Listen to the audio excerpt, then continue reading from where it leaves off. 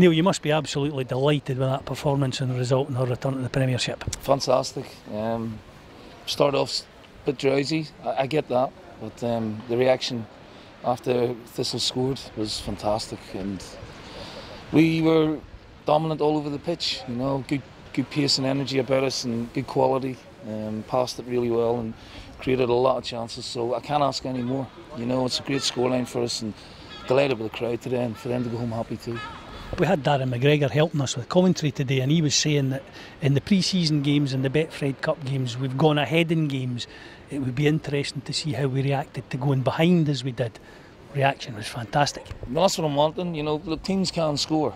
You know, we have a very good, defensive lineup and a good goalkeeper, but this is a step up in quality. It's about how we react to it and believing that we can and get back into the game, and it manifested itself very, very quickly. You know, McGinn starts setting the tone by getting close to people and just being really physically strong in midfield, and it gives the rest of them a huge lift. So sometimes it just needs that little touch of blue paper to get it going, and after that I thought we dominated the 30-35 minutes of the first half.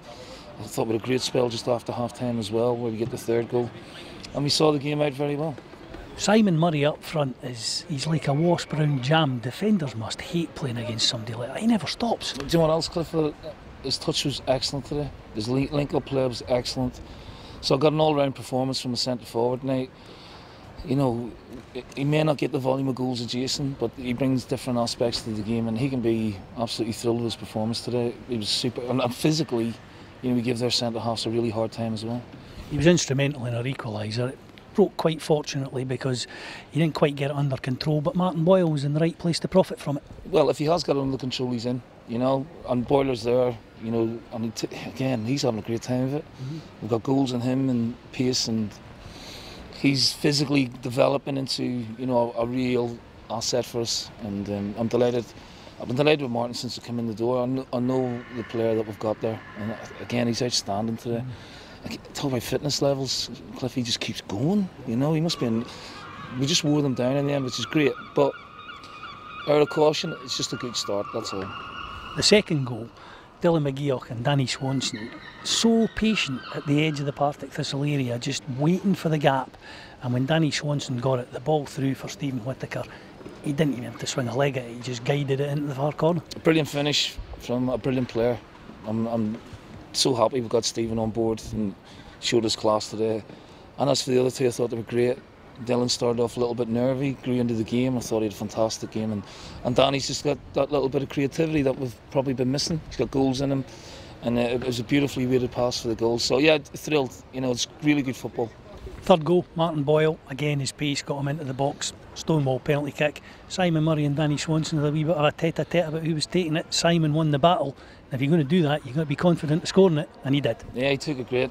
Hopefully we've got someone who can consistently score penalties. Danny missed one against Arbroath. Simon wanted to take it, so I left it up to Gary Parker. So we told Simon to take them, and then obviously the wee man's wanting his goal, but Simon's a striker, feeds off goals, and he's got 8 goals since he's walked in the door already. It's a very good start.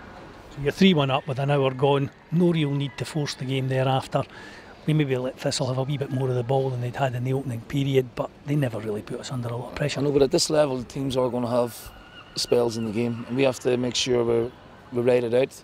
And then, we come again, we hit the post. Simon's had a great chance, and we're unfortunate there.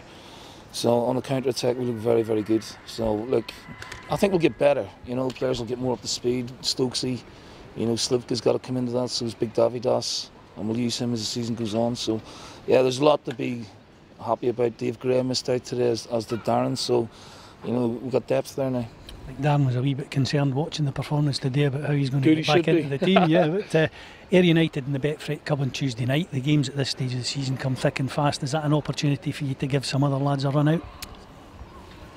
I don't want to take too many chances. Ayr have got off to a great start to the season as well, and they've beaten us here last season. It's last 16. It's a chance to get into the quarter-final. So we'll try and go as strong as we can, but I'll have to see how the bodies are. That was quite tiring out there today towards the end. Bit of fatigue kicking in, so there may be 1 or 2 changes, but not many. Although in closing, to say that, one of the things that was very noticeable was the fitness levels of all the guys looked immense. They just never stopped from start to finish. No, they were good. You know, they've had a good pre-season, and you know, we've worked hard to try and keep them injury-free as well. So they've come back in good condition. They've worked really hard, and you get the benefits of that, Cliff, if you put the time in. And you know, credit to the players that've done that.